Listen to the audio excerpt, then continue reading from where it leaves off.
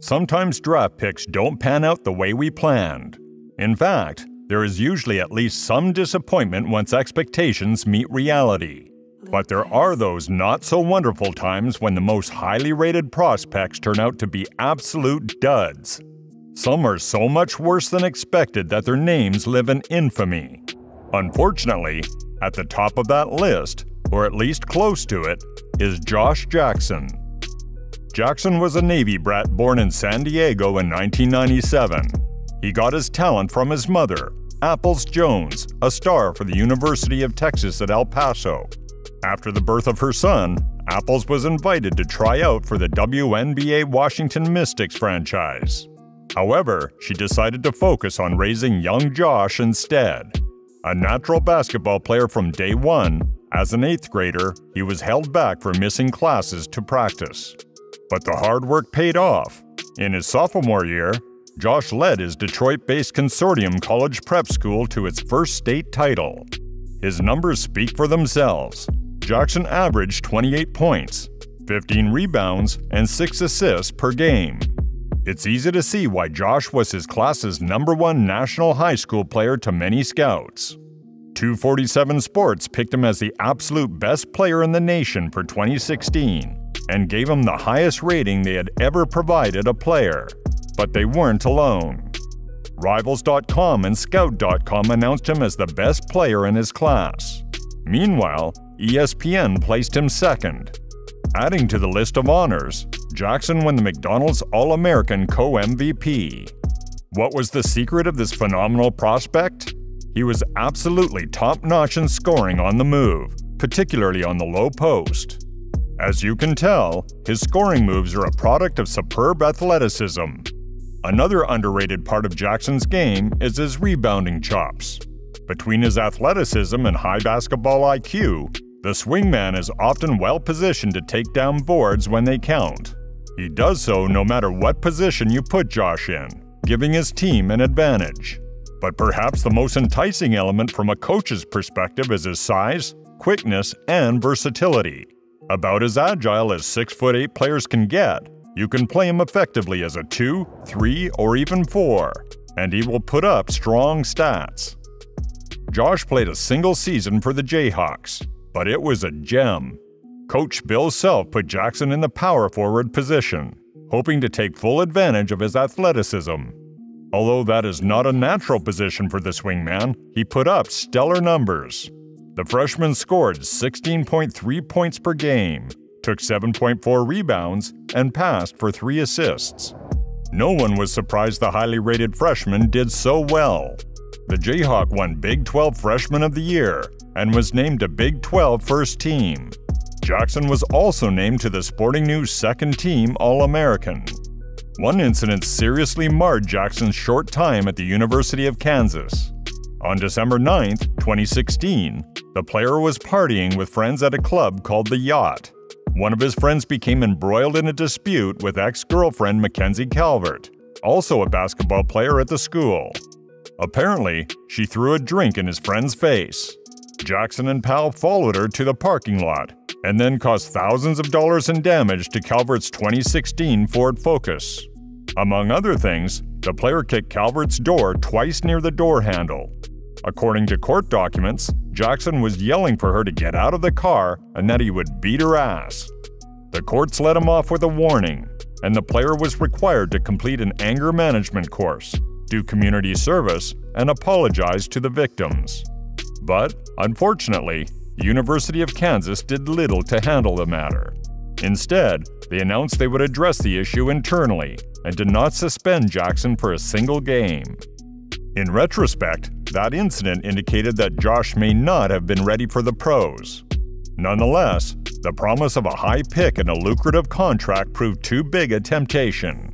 So after 1 year in Kansas, Josh took former All-Star B.J. Armstrong and his agent and declared his eligibility for the 2017 NBA Draft.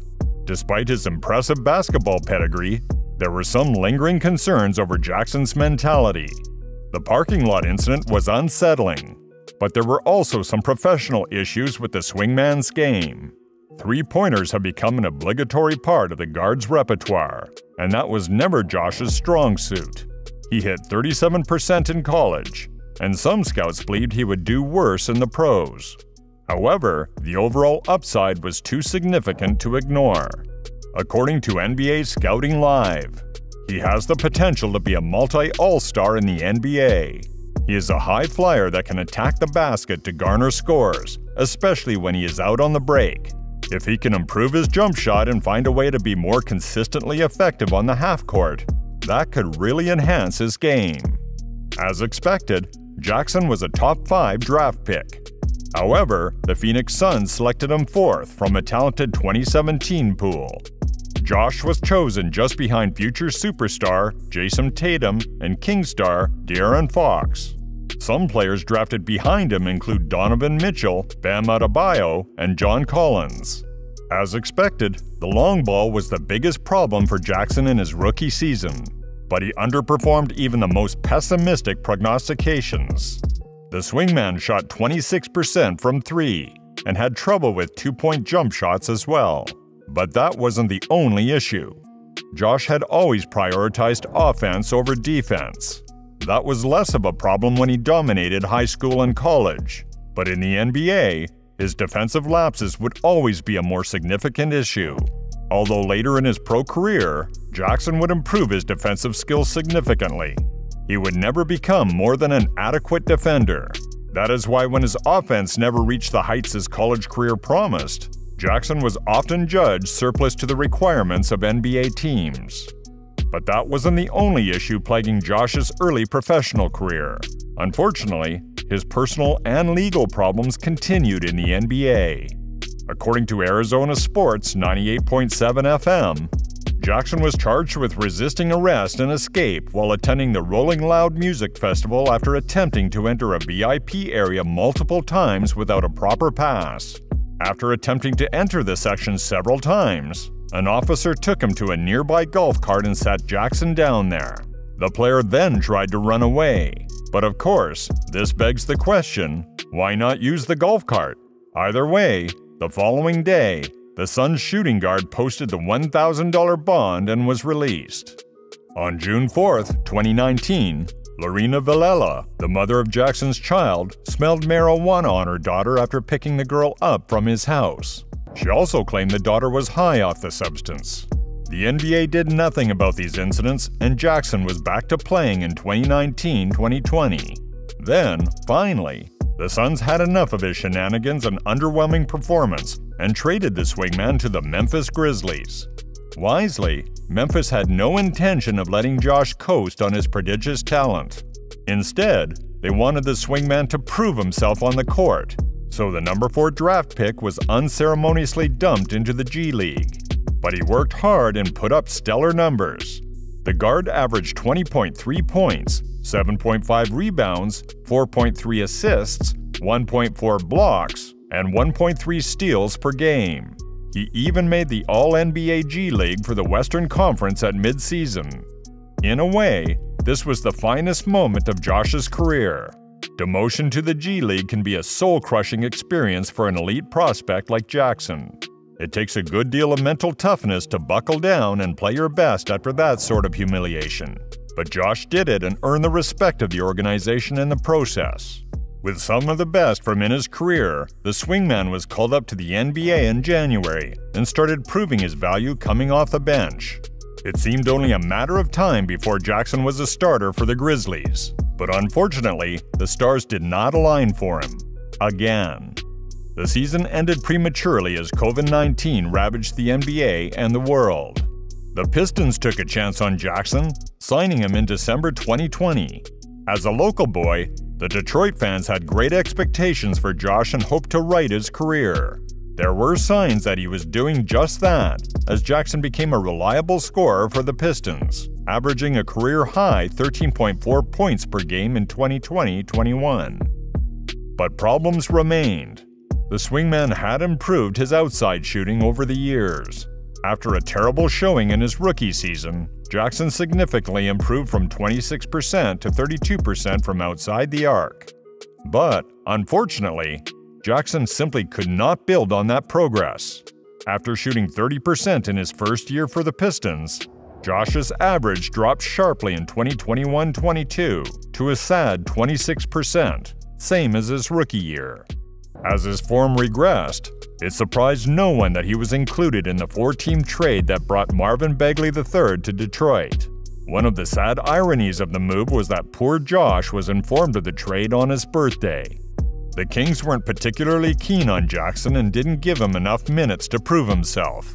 With 10 minutes per game, Josh scored a decent 4 points per game. But his outside shot continued to deteriorate, with a low 17% for the Kings. It just wasn't enough for Sacramento, and understandably so. But the season wasn't a complete disaster for Jackson, and he had some strong performances. The swingman put up double figures 13 times.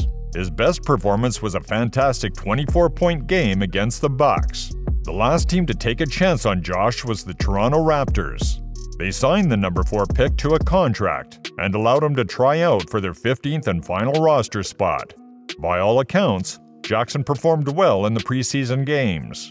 But the Raptors gave the returning Justin Champagnie the spot instead. Why? Although Jackson looked excellent in his first few games, he faded in his last few Raptors games. The swingman shot a low 37% from the floor overall, and the last couple of games were total train wrecks. Josh only managed to hit 1 shot from the floor in both, combined. And isn't that the story of Jackson's career? Despite prodigious talent and a fighting spirit, he can't put together the consistency one needs to be a regular in the NBA. There is certainly little to no chance of the 25-year-old becoming a star at this point. But hopefully, the next team to give him a chance will get to enjoy his immense potential. There is still interest in Jackson, and the latest rumors have him returning to the Phoenix Suns. It isn't too late for that.